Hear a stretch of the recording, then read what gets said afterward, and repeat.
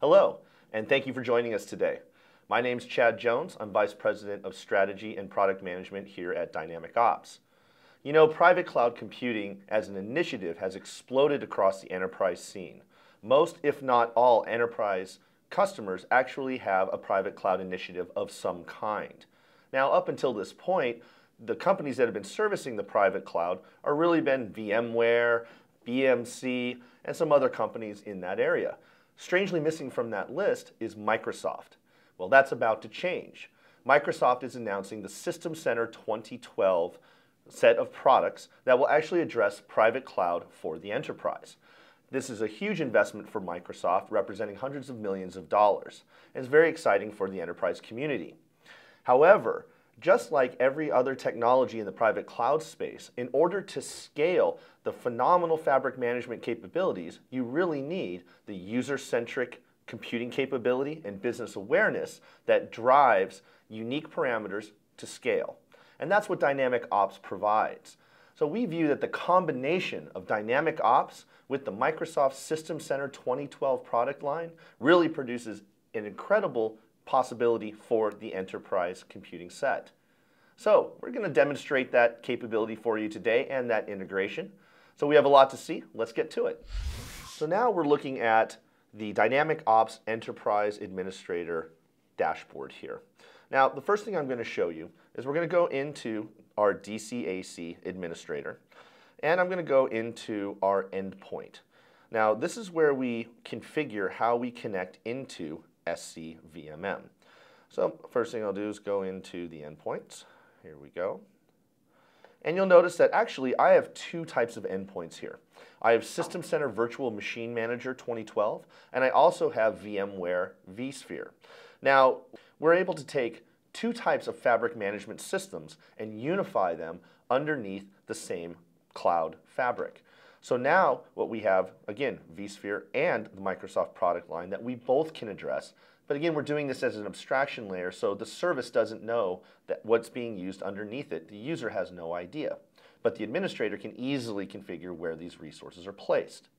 So I'll go into the SCVMM endpoint, and you can see here that we've put in the SCVMM server, and we've put in our credentials as well so that we can connect to that system. Next, we actually look at how we're going to use this system. So if I go into Enterprise Administrator and go to Reservations, this is how we actually designate what's going to be placed onto that system and what the quotas are, what the limitations are for that system. So if I go down to my Hyper-V cluster here, and I'll edit the reservation, what you'll see is that I'm assigning a type of provisioning here, which is the SCVMM provisioning, and then the resources that are associated with this type of reservation. So out of this cluster storage management, I can assign a cost, I can show how much disk space I have, I can reserve a certain amount of that disk space, which I have here. I can also select which network I can be a part of and how much RAM I have as well. And then I go into my provisioning groups and define the groups of users or business units that are associated with both the reservations and, we'll show you in a moment, the blueprints, which are the definition of the service. So if I go into my provisioning groups, you'll notice that I have a few sitting here. I have my consulting services, development, finance, product management. If we go ahead and go into the development resources, you'll see that I can define based on Active Directory groups and some owners, who exactly is the group manager, who are the support roles, and who are the users. And you can see these are individual users. However, they can be groups, multiple groups as well. Now, something that's very interesting for us is that below here we have custom properties. Now, custom properties allow us to actually define something that is unique all the way to a granular level like the provisioning group. We have three types of custom properties. So the first is a static property. If I enter this value inside of a static property, every provisioning action will get that value. There's also a user prompted value as well, so that it can ask a question to fill in that custom property. What location would you like? What's the prefix name? It can be literally anything. But most importantly, we offer a dynamic custom property so that we can associate a workflow with a property so that when I run this blueprint through this provisioning group, it will actually go out and calculate maybe a location or a prefix name and automatically enter that in. And it can do it from multiple data sources. And it's very easily customizable through our design center. So now once we've defined the actual provisioning groups, it's now time to tie those together into a meaningful service. So what we do then is go into our blueprints. And the blueprints are really what defines the cloud service, unifying the reservation and the provisioning groups. So now if I go in, you can see I have this Windows 2008 R2, for example, and I'll go ahead and say Edit. Now if we look inside of the blueprint, you'll see first of all we have our name of the Windows 2008 R2. And again, that name can be anything. What groups are able to use this blueprint? It doesn't have to be a one-to-one relationship. What's the reservation policy, machine prefixes? There's also the approval policies.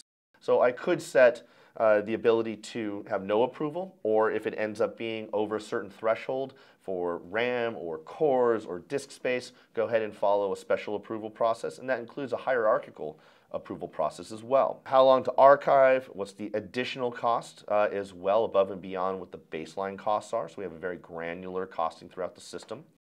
And then if we go into build information, we can see that it's a Hyper-V platform type. Now, yes, it does say VMware Clone Workflow here. That's just a name for cloning. Actually, we're changing that name as well.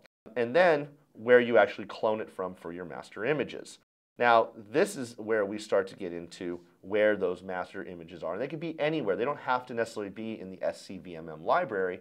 For us, we can pull those from anywhere on the network.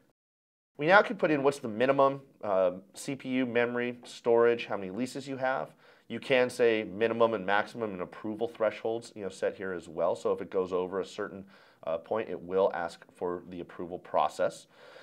And then we go into properties. Now in properties, I could add additional information like in using Microsoft SCCM, System Center Configuration Manager, to actually provision the operating system and the applications through a custom task sequence. We could tie that inside of here. Again, we have more custom properties in the blueprint as well, so that if we want to calculate a property at the blueprint level instead of the provisioning level, we actually can do that as well. Again, we're about bringing a user-centric, business-aware context to any lifecycle action inside of provisioning this machine. These custom properties allow us to do that. We then go over and have everything configured to actually run this service. So let's see what this means. So now we go into the user portal. And you'll notice that on the left-hand side, the navigation pane has been cut down from the enterprise view. So it's just what's relevant to that user. Now, I have two instances of this, one for Chad, for me, and then another one for a user named Dan. Now, what you'll notice is that I have systems that are inside of the My Machines page that are already existing. And then I can go in and actually request a machine. When I request a machine, if I go back into development and I go to that R2 server, you see that it's available. And then I can simply add in how many machines I need, what's the description and the reason for my request, and say OK. So now this will go off and actually provision those machines using all of the custom properties, the user-centric values, the dynamically calculated properties, any custom workflows we have, the approval processes. Bring that together and then hand that off to System Center Virtual Machine Manager for creation. And then when Virtual Machine Manager is complete with its action, it will hand that back to the DynamicOps Cloud Automation Center and present that inside of the My Machines environment. So if we go back to My Machines, what you'll see here is we have another machine on Virtual Machine Manager being spun up right now. Now we have two additional machines that are already here, the PRD VM007 and Dev VM007 as well. Now, if I'm going to go ahead and slip out of here and go over to my SCVMM server. So if we look inside of System Center Virtual Machine Manager's console, you'll see two of the actual machines, and the third machine will pop up here in a moment. Now, inside of here, you'll notice that under Cloud, there is a properties called DevCloud. Now, those properties were actually defined as custom properties inside of the DynamicOps Cloud Automation Center blueprints. So as those provisioning groups came through, this is what we actually entered in. So we have a very symbiotic relationship with System Center Virtual Machine Manager where we're putting in all of the information it needs inside of its metadata and then making sure that we're tied in together with that so it's meaningful with our own Cloud Automation Center console. So now anything that's actually performed inside of the Cloud Automation Center will be reflected inside of this particular console. So now that we've set up the blueprint, the provisioning groups, and the reservations and tied them all together, let's go ahead and look at our user interface. So if I move over to my user interface, you'll notice that I have a different view here. On the left-hand side, I don't have all of the options that the Enterprise Administrator has. I have a view that's focused on my user. So now you'll notice I have two machines inside of here. Here's this dev VM 007. Now you can see I have full control, destroy, expire the lease, power cycle, reboot. I can actually re-provision the whole machine. I can shut it down, suspend it, all of these things. But the beautiful part is it actually connects and syncs with the proper System Center Virtual Machine Manager host. So they are in sync with each other, and DynamicOps Cloud Automation Center, through its policies, allows a secure control of that virtual machine. So if we go ahead and switch over to the System Center Virtual Machine Manager console, here we are. You notice here's our dev VM 007. So it is actually in this console. Any machine that we configure through the Cloud Automation Center will be available inside of the System Center Virtual Machine Manager console. So now we actually have under Cloud, we have a description that's called Dev Cloud. That description was actually created inside of a custom property in our provisioning group for the development platform. So we're actually passing those static, user-enabled, user-configured, or dynamically calculated custom properties from the Cloud Automation Center to System Center Virtual Machine Manager. Some pretty powerful ramifications there. So now, instead of having to create service catalog items with subtle nuances in properties, maybe I have two SharePoint stacks and I have a very subtle difference in one property. Maybe it's location or even background color. Instead of having to create redundant service catalog items, I simply add in a dynamically calculated property that says, what Active Directory group are you a member of? Therefore, make the background blue or make the background red. And I have one service catalog item, one blueprint to enable that in. That actually allows you to have a level of personalization that is unheard of, but apply it to tremendous fabric management skills that Microsoft provides. That is the key to cloud scale.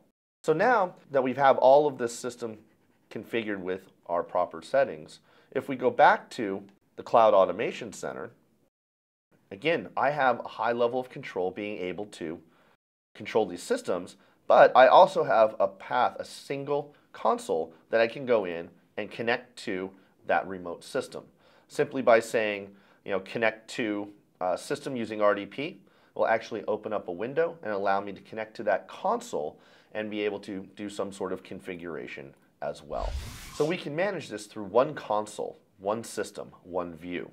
I can even go in and connect using RDP to the console, so once the entire machine's configured, I have a path to go in and get to that console and complete the configuration as well. So together, you have a very powerful set of tools to really scale the cloud and make it relevant for your environments and its business context. So what we've shown you today through the demonstration is the power of DynamicOps user-centric business awareness combined with the rich fabric management capabilities of the Microsoft System Center 2012 line. Together, these solutions provide a robust path to private cloud. It also provides the fastest path to cloud value in the industry. My name is Chad Jones. Thank you very much for joining us, and we'll see you next time.